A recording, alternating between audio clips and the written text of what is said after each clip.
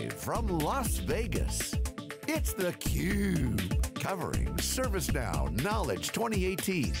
Brought to you by ServiceNow. Welcome back to theCUBE's live coverage of ServiceNow Knowledge 18 here in Las Vegas, Nevada. I'm your host, Rebecca Knight, along with my co-host, Dave Vellante. We are joined by Dr. Matthias Egelhaaf. He is the Program Director at Siemens AG. Thanks so much for coming on the program again. Hey, CUBE alum. Yes. Great to see you again, my friend. Great to be CUBE back. veteran. These two go way back. They have a bromance brewing, I think. Exactly. So. Most definitely. So, Matthias, at Siemens, the Now platform is really a key pillar of your digital transformation. Why is service integration such an important element of your strategy? Because service integration is really the place to be. In the former days, we concentrated to manage one service, one provider, but if you really want to integrate and be responsible end to end, you really have to own the whole chain from the demand side to the supply side. So you really have to span the whole value chain from the customer to the provider and back from the provider to the customer. That's why it is so important to play the integrator role, because if you own that whole value chain end to end, you can optimize the value chain and also do some dramatic changes in that value chain to kick out some of the providers that do not really add high value, or you can optimize costs by combining some of the steps. And that's why service integration is so key, because then you have the whole end-to-end view and you gain the whole insight of that value chain. Yeah? And also, the next topic I want to add is the typical service management topic is also changing over time. Because what to do with, for example, Microsoft Exchange Online? You don't have to do much management on that one, because that is used by millions of users, so what to do actually? And that's why it becomes more important to have the overall view of the whole value chain. Yeah? I wonder if I could ask you, as a seasoned ServiceNow practitioner, you've seen a lot. We were talking, kind of joking about sometimes tech company marketing is ahead of what they can actually do. ServiceNow, obviously tremendous platform that makes it sound easy, but it takes a lot of work to get there. But once you get there, you get a flywheel effect and you can add more and more because of the platform. So, talk a little bit about kind of where you started and how long it really took you to get to a point where you could really start driving major value for your organization. Yeah. So we started our ServiceNow journey in January 2014, so roughly 4 years ago. Yep. And we started with the typical incident problem change service request portion. But my goal was from the beginning to really have a high degree of automation and integration in that platform. That's why we set up the platform already in the integrated way of having not single processes, single databases, but rather having a single source of record in the system. And when we started, of course, we thought, hey, it's a great technology, and it is a great technology, it's an excellent tool, but the challenge is not setting up the tool. It is, as John Danaher said, it's the change in the organization. Because by implementing such a huge tool with one process, having it completely across all organizations in 149 countries with 377,000 employees, this is a scale where you need to have a focus on the change topic, that they are really applying the processes, because otherwise it's not of usage. And this had a big impact on how we are providing the services, because ServiceNow is more or less the window where it gets obvious how your services are looking like. So it's not only about setting up ServiceNow, you have to change the processes, you have to change the organization, you might simplify also the services because they are quite a little bit too complicated to be handled in the portal, and all that work has to be done in parallel. And I always use the phrase, there the dark side is coming up of an organization, and I'm pretty sure each organization has a dark side of legacy system, gaps in the process steps, the data is not correct, the data is not validated, it is not one CMDB, and all that stuff has to be pulled away, connected, Otherwise, you don't have the end-to-end chain, you don't have the degree of automation that you want to leverage. And this roughly took us 2.5 years. And you knew that going in? Was ServiceNow kind of transparent or helpful in that, or was it just going to drop off the software and give us a call if you need help? What was luckily, that we didn't knew, because otherwise we would have not started if we would have known all those challenges. And therefore, ServiceNow was really helpful, because there is out-of-the-box functionality that you can kickstart. However, if you want to leverage ServiceNow in that environment, the out-of-box functionality is nice and a good starting point, but you have to add some of the functionality. Like the integration layer is not there. Like data analytics, not there yet. So you have to add some of the topics.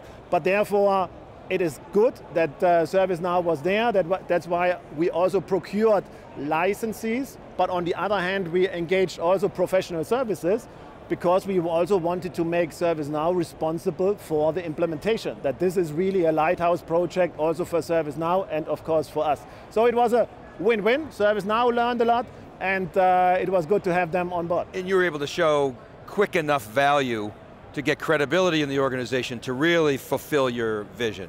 Exactly. So what we basically did, we set up a roadmap based on savings. Because it's always easy to introduce a new tool, a new portal, a new process, whatever, always nice.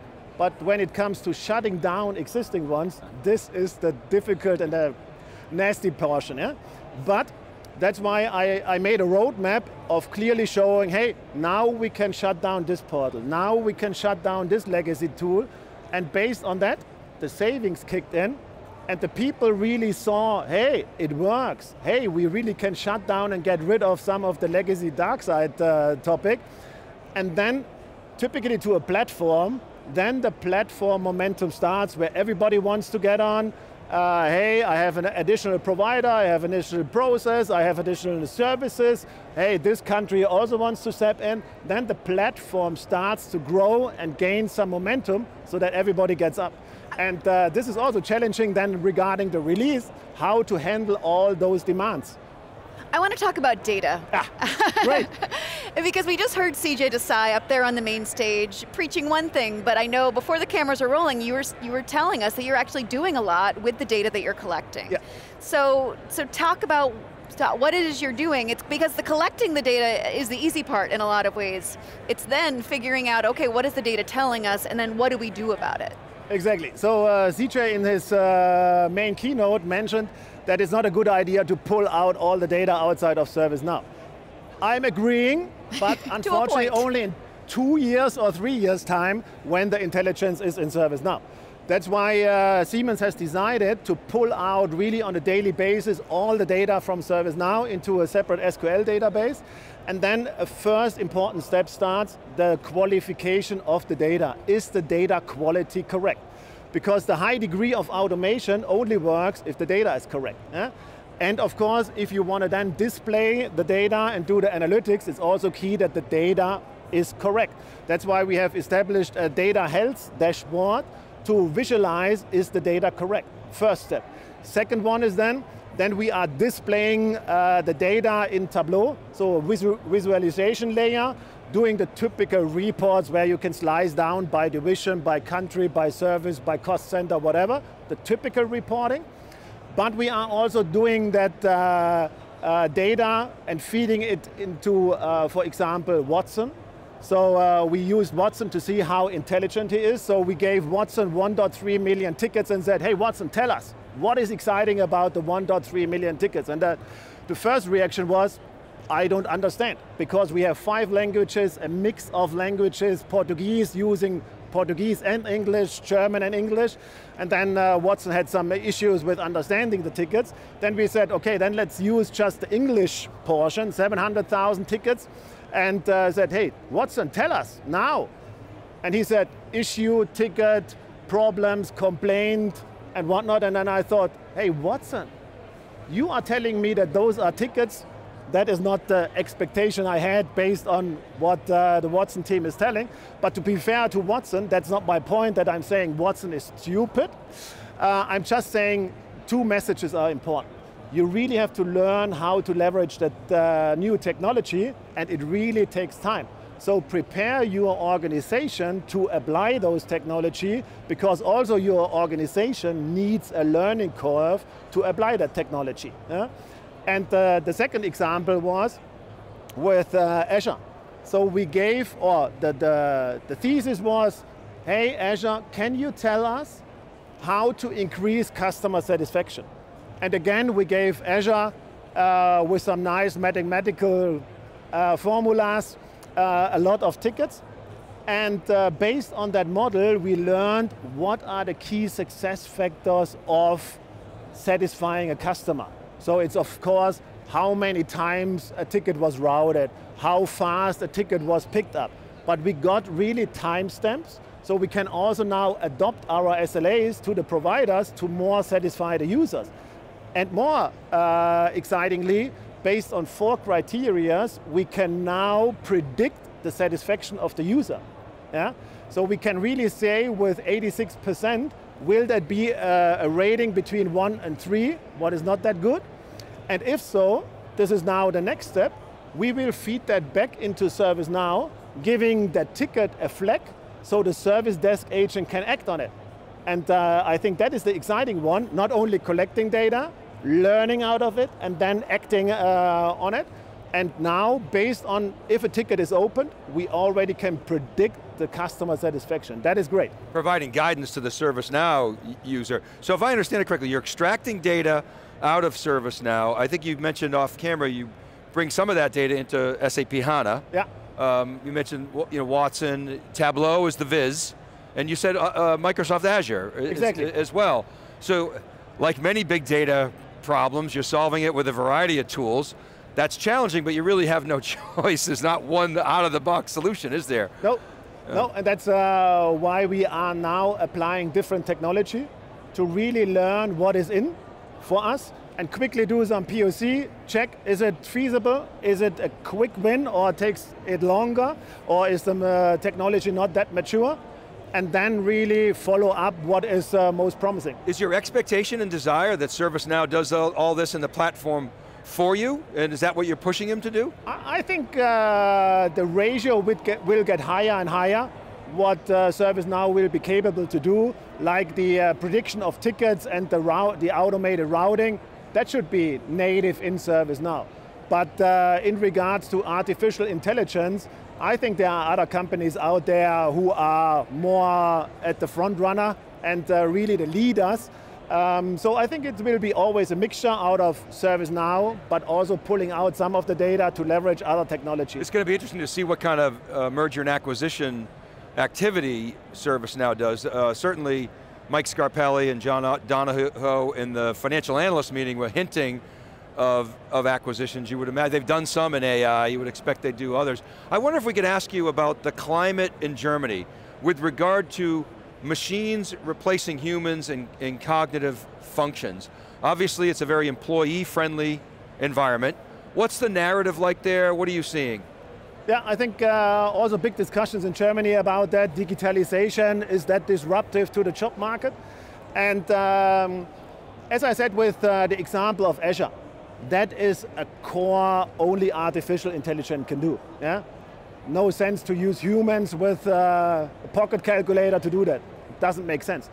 But on the other side, I have also set up a team of 20 people who are doing, let's say, manual work. They are monitoring the tickets, for example, 3 people. And based on their experience and human factor to speak with the different resolver groups, applications, they already reduced the ticket number, they reduced the cycle time, the number of, the closing time was decreased by 20%. So these are examples where you need humans, because on the other side, there are also humans, and this optimization of looking at the data, speaking with different people that have domain expertise, this is really necessary, where I see that humans are much more advanced than the machine learning. So that's why I see balances of, yes, we are using Azure, Watson, and all those nice technologies, but we are also ramping up people that really act on the data that they have at hand. So there is less anxiety to this idea, would you say? Exactly, yeah. exactly. Great. So, and that's why I'm saying, yes, it will reduce some of the jobs, but hopefully the nasty, more administrative work. And on the other hand, it will create new opportunities, especially in the integration layer, where you need human intelligence and people who can act on and keep the ecosystem alive. Yeah? That is nothing a machine can do. Matthias, thanks so much for coming on the program. It's always fun to have you on. Thank you. We will have more from ServiceNow Knowledge 18 and theCUBE's live coverage coming up just after this.